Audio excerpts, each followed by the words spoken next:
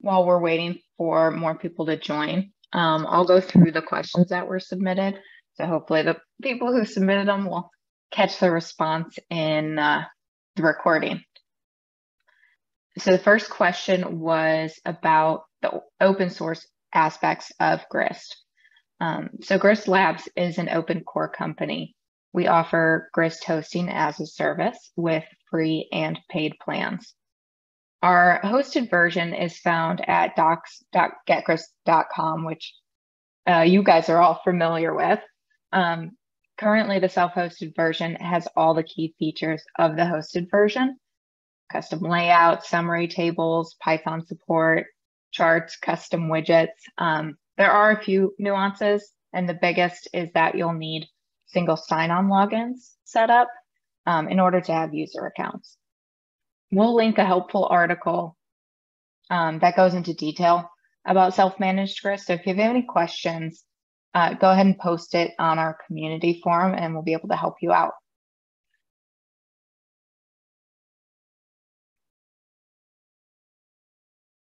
Next question was, they're interested in the integration with other tools and in giving different access to part of data tables to different users. So first up, for the integration portion of the question, Grist can be connected to thousands of other services via integrators with Grist support, so including Zapier, Integrately, Pabbly Connect. Check out our help article on integrators. It'll be linked in the chat, and it includes a list of all integrators as well as some examples of how to set up an integration with other services like Google Forms. And then for the other half of the question, which was about giving different access to different parts of tables for users. In order to do this, you would just need access rules, which are available in all documents. We did do a webinar on access rules, and I think it'll be very helpful in learning how to use it. So we'll link the article from the Help Center and then the webinar as well.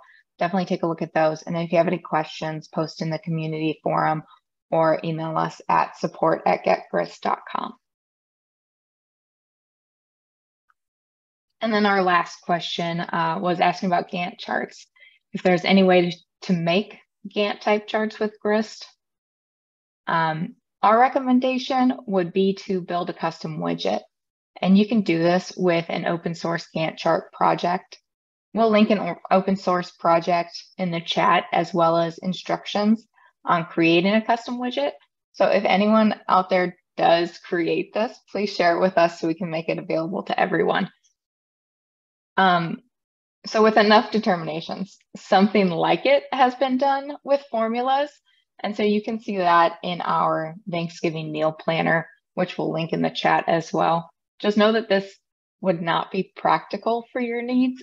Creating the custom widget is the best way to go, but you can take a look at the formulas and see the amount of determination it took to build it.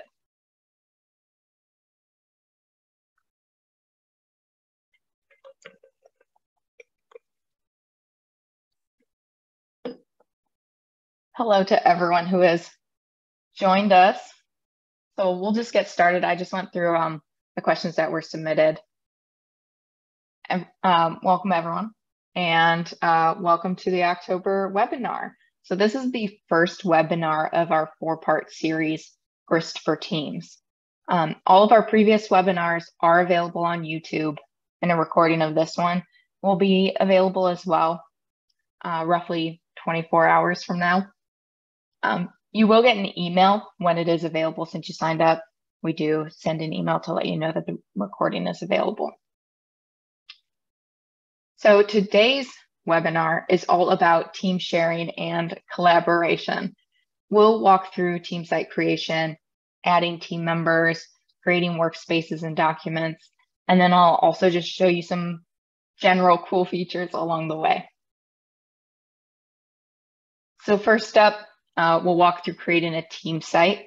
I've just created a new Grist account, so this is just a personal account. It's not a team yet. So immediately on our screen, we are prompted to create a team. So we'll do that. You just click the green button. Just know that if you close that, the little upgrade button is always there. So you can always click it in the future. So we'll create a team site. It does let you know the difference between the free team and the pro team. So be sure to read through the differences. One might be better than the other for your needs. Some of the big ones are the difference in row count available and then API calls. So I'm just going to create a free site today. So you have to name your team. And then you can create a subdomain. So that's the portion of the link that will reflect your personal team, followed by getgrist.com. And you can change these, and I'll show you where towards the end. So I'll go ahead and create my site.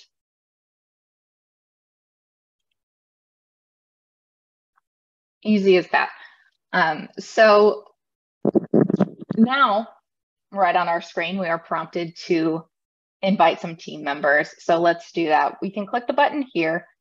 This button does disappear once you start using Grist. So if you need to add more team members, there's always this Manage Team button in the upper right-hand corner.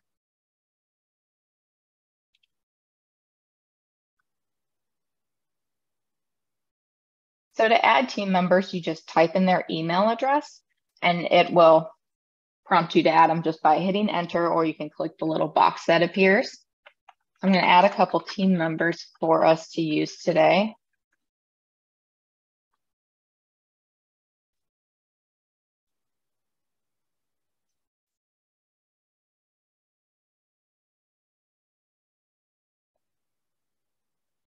And it's as easy as that to add them. Now, note that it isn't saved until you hit the confirm button. And then once it confirms, it'll email them and let them know that they've been added to your team. So now that we've included them in this list, again, it hasn't been saved yet, we can update the access level for each of our team members. So I created the team site, so I am an owner, meaning I can do anything. We'll go through and assign our other users the correct access. So admin, they're also going to be taking care of the whole site. So we want to make sure that they have owner access as well.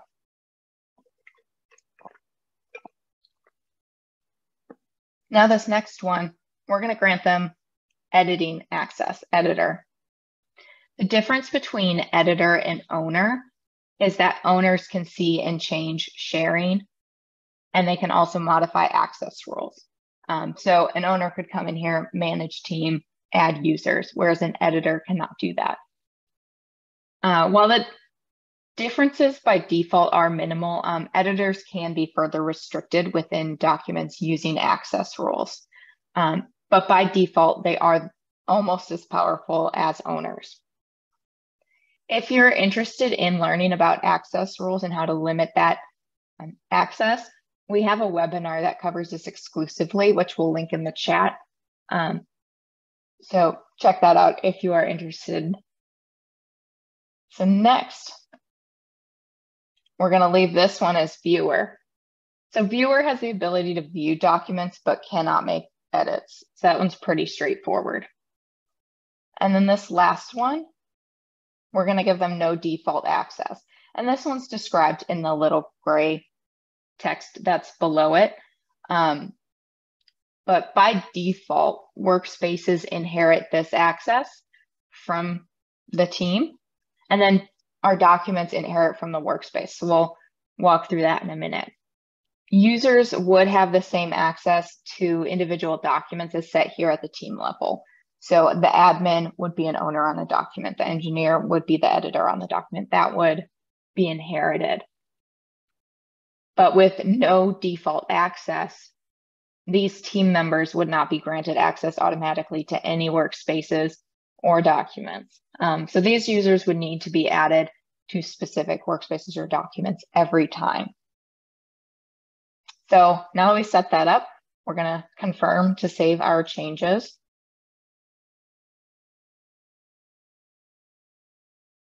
So next, let's talk about workspaces. Workspaces are like folders for your documents, and you can control access to those folders. So to add a workspace, under the Add New button, click the Create Workspace, and it creates a new folder. So we'll add a few here.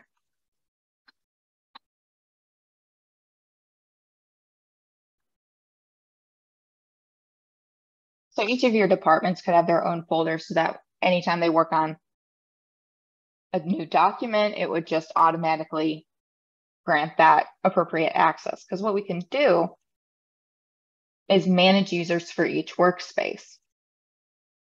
So right now it's showing all of the users that I just created for the team. And that's because this inherit access is set to full, meaning it's just going to take anything that's at the team level where we just configured our new users. And we can change that. So you can set it to view and edit, which any owners would just change to editor and you would just have viewer and editors. View only, which would just make everyone viewers. Or you could do none, so it doesn't inherit any access at all. So we're going to click none. Now it'll keep me because I am the creator of the workspace. And then I can go ahead and add any of my team members here. So I'll add them here and I'll confirm it. So now for engineering, we just have myself and the engineering email address. So we'll go ahead and create a new document to show you what that does. So you can click this button here. Again, it's prompting you because you're new to the system, but you can also create a new document here. Note that you can import documents both from your computer and from Google. If you want to learn more about imports, just check out our Back to Basics webinar on migrating from spreadsheet to Grist, and we'll link that in the chat. So create a new document here. Now, manage users, again, available on our document. So if I click the share icon, I can manage the users for the document. And it is inheriting access here in full, but it's inheriting access from our workspace. So we went and changed the engineering workspace to none for inherit access, and we just added our engineer. And that's what this is inheriting. So team level, and then workspaces, and finally the document. It inherits in the row. So you can always add more users here and change their access. So note that if you change someone's access here, it only affects the document. This would not change their access anywhere else in the system, in your team. But let's say you changed accounting to owner at the team level, that would change their access in anything that it's inheriting. Same with workspace. If I changed engineering's access in the workspace, it would change in any document that is inheriting that access.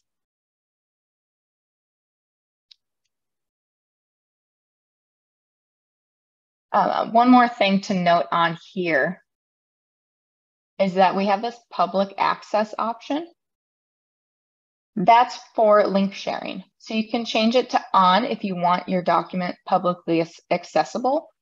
Right now it's off, meaning that the only people who have access to this document are those who are listed here. So if I change that to on, it adds public access like a user, so we can actually change their access level. So you can change it to editor. Be very careful with this because it does mean that anyone with that link can change your data. But you can also use access rules around that. So again, check out that webinar. We go through all of that. We will leave it as viewer, meaning someone with this link could then view my document.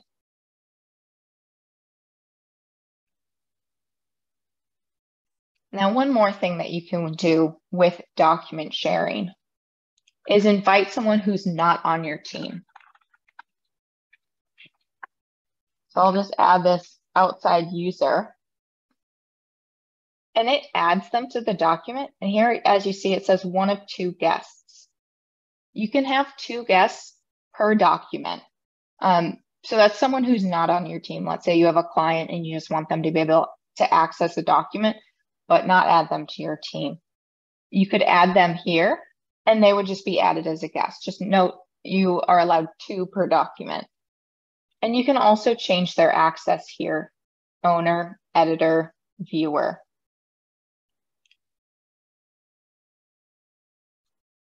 You can also add them to your team. If you are an owner, you can add them to your team if that's what they should be, is a team member versus a guest.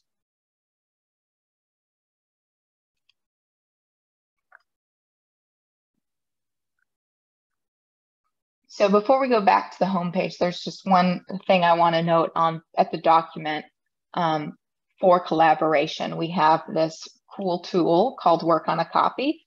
So you click that share icon in the upper right, and then go to Work on a Copy. And as you see by the gray text there, it says edit without affecting the original. And that's exactly what you're doing. You're creating a duplicate that you can test out changes or practice a formula, whatever you need to do. You can do it in this like side document, basically, so that you're not affecting what your team is working on. Then you have a couple options. If you just were practicing a small change, just go back to the original and add it, or you can replace original. And so this would save it over your existing copy. Just keep in mind that if, let's say, someone was working on the active copy while you were making changes in this unsaved copy, and then you replace original, it would override their work. So just make sure that if someone's on your team working on it, you could save a copy and just make sure that their work gets transferred onto this updated version. So I'm going to jump back to the home page and show you some cool features here. So once you have a document, again, we created this document under engineering, so it's nested there. In the upper right-hand corner, when you hover over it, you get these 3 dots, and then you have a bunch of options for your document. You can rename it. You can move it, which would just give you the option to move it to another workspace. You can remove it, which would trash it. It does give you a second pop-up to make sure that you do want to delete it. If I delete it, it is available in the trash down here. And I can click into it, and you have 2 options. You can restore it if you need it. You can delete it forever. If you do nothing, it'll be in the trash for 30 days. And then after that, it'll be permanently deleted. I'll just restore it. Oops, let me go back. There we go. So another cool tool here is pin document. So if you have one document that your team uses all the time, and it's good to keep it up at the top, you can pin it. And so that moves it up into this workspace right at the top. So it'll always be there for you. It does appear here as well within the workspace folder. But if you want to have something just stand out more, you can pin it. If you're no longer need it up there, you can unpin the document in that 3-dot menu as well. And it'll just live under the workspace. You can also manage users directly from this page. So that would just be managing the users for that document. So again, we added our outside source there.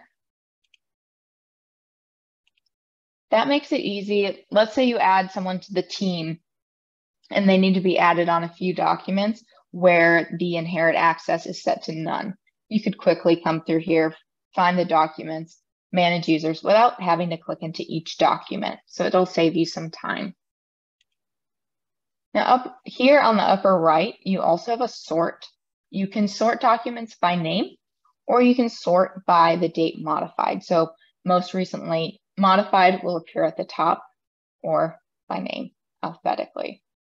You also have these 2 options here. You can do list view, where it'll just show the document name. And then the 3-dot here that we just went through, it's just off to the right. Or you can do the thumbnail version. And if you hover, you have the 3-dot menu.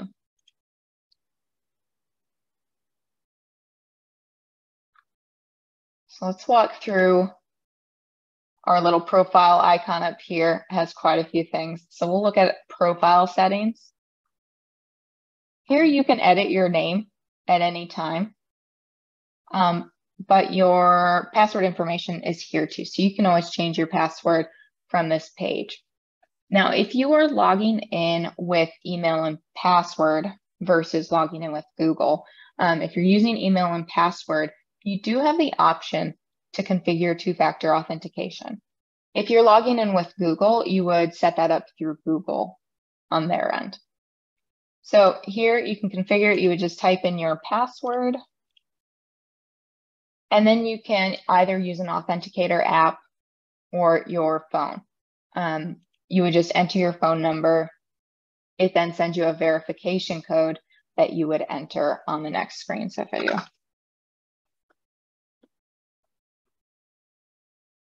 then it would send the authentication code to that phone number.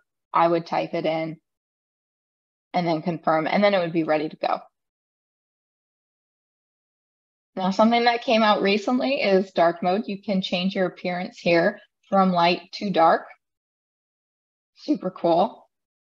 And then the last thing on this page is the API key. So if you need to be using that, you can just generate it by clicking the create button.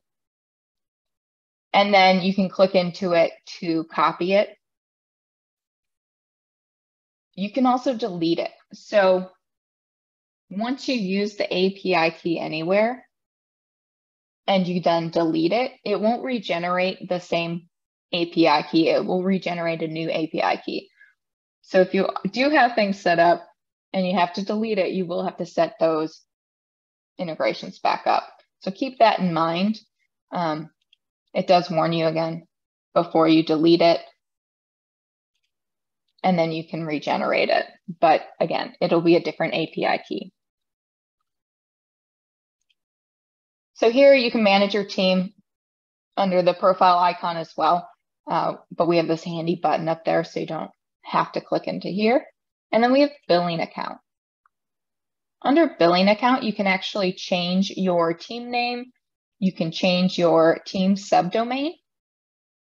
If you change your team subdomain, it will change all the links to your documents, which if someone has a bookmark saved that goes to a specific document, that link will now change. So it will be broken. Or if you have public sharing set up and you've shared a link to a document and then you change your team subdomain, that's now a new link as well. So keep that in mind if you do change the subdomain.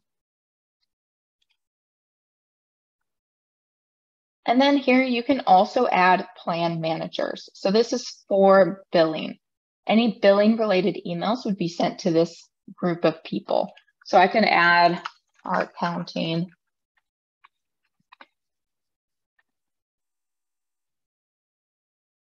And now they'd have access to billing details as well.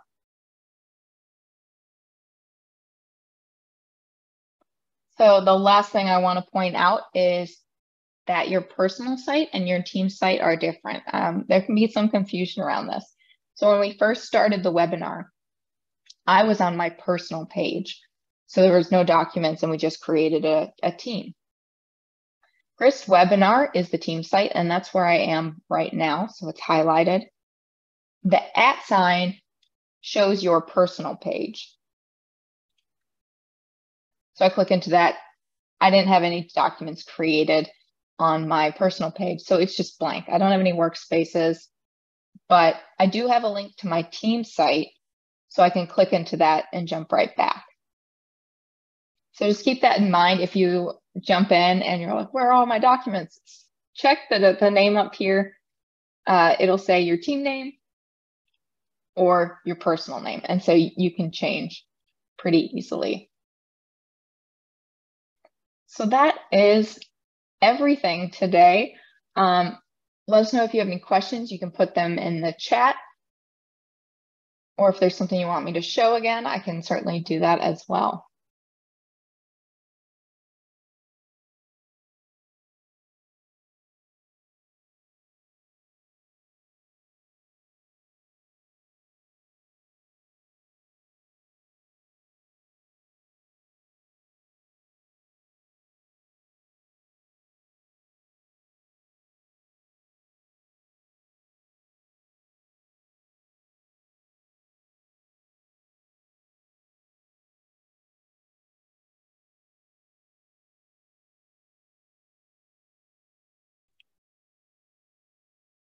How do you change the background? I don't know if you can. If you change the name of it, let me see,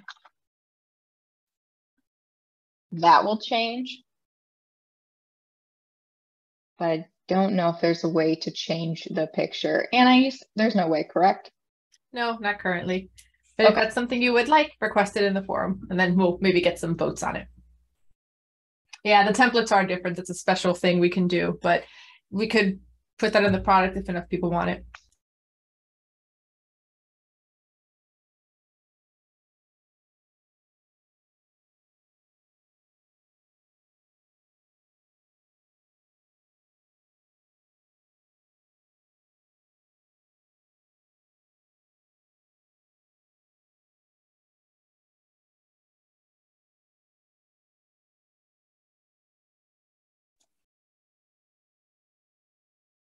Also, I just wanted to point out, I don't know if this is the series. Natalie, if you want to talk about the next 3 videos in the series that's focused on team sites, I have it handy if you don't have the list as well. Yep, I have it. So our next webinar next month will be the creator versus end user. It'll be about who builds and who consumes the document. What are the different tools available for collaborative building? We'll walk through owner versus editor versus viewer, which I know we touched on that today as well, but we'll reiterate that. We'll talk about who can manage users, who can do what. We'll walk through the creator panel, which when you click this little icon in the upper right with the bar with the arrow, that opens the creator panel. So we'll walk through that. We'll talk about raw data, document history, work on a copy, which we discussed today as well. That one's so important, so we'll hit on it again. And then we'll talk about the idea of a meta table that describes what a document does and is to creators. And then we'll go into basic access rules that grant or deny schema edits. And we'll demonstrate some broad table rules. So you'll get a little taste of access rules in the next one. And then our third one is about modifying Grist's task or project management template. Let's see, we do get a lot of users who see the templates, they find them helpful, but they're like, how do I turn this into my own template, my own document? How do I manipulate it? And so we'll walk through that. And then our fourth one is going to be about granular access rules. So we will walk through user attributes and row level rules. And so we'll use the task management template for that to walk through those changes. So keep those on your schedule. Well, we don't have dates for them yet, but keep it in your mind that those are coming in the next 3 webinars.